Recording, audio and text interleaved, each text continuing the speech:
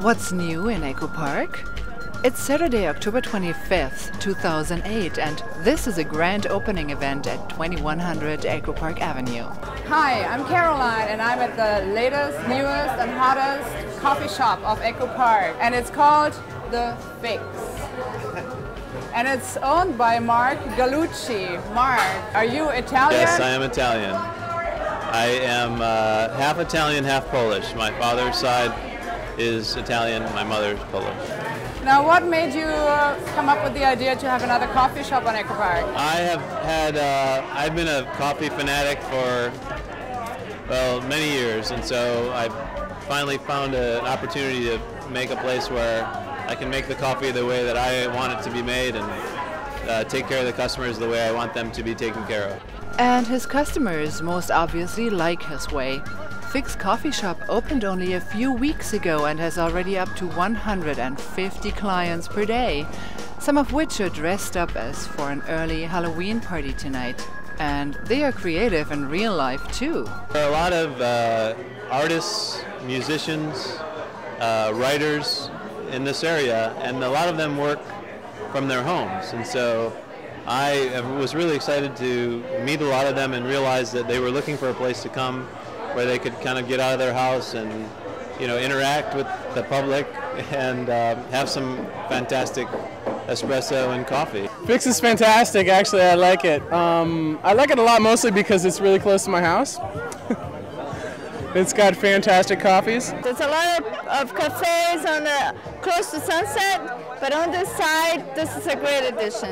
There's really only one other coffee shop, and I think that Fix has a much more modern appeal. Fix doesn't have its name because the place needed a complete design makeover before it became a coffee shop. Mark Gallucci simply wants it to be a place where people can get their daily fix for coffee and treats. And the location actually has a tradition in fixing things one way or another. Right before was a recording studio, and then prior to that it was a delivery service, and prior to that it was actually a service station. So the history for this place goes way back to the 30s actually. So at one point it was a real gas station. And then also during that time in the 50s, there was a time when there was a gentleman by the name of Art Ingalls who built Indy racing cars for a living, and he basically built this first small go-kart with a lawnmower engine. From go-kart lab to coffee shop, what a change!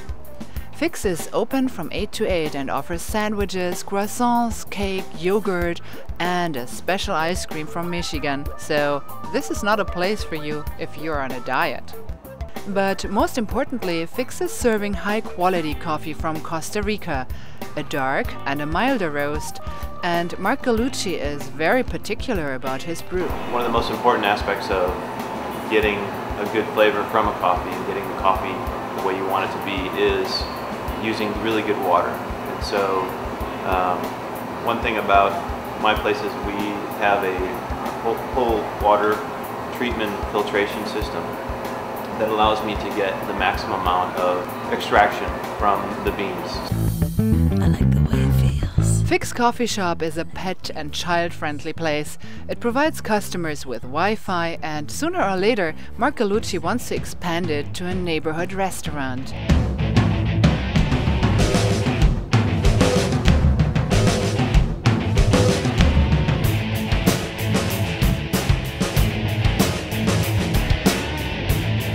There will be art openings and film shows sometime soon in the evenings, and with a complete lack of bars in this part of Echo Park, the Fix may become even more popular soon and keep its owner really busy. My background is actually in technology, so for me this has been more or less a career change for me to go from being a consultant in technology to doing food service. It's always been a dream of mine to do a restaurant, and this was my first kind of step into a restaurant basically. So even though it is more or less a restaurant, it's a small scale, and that's where I wanted to start.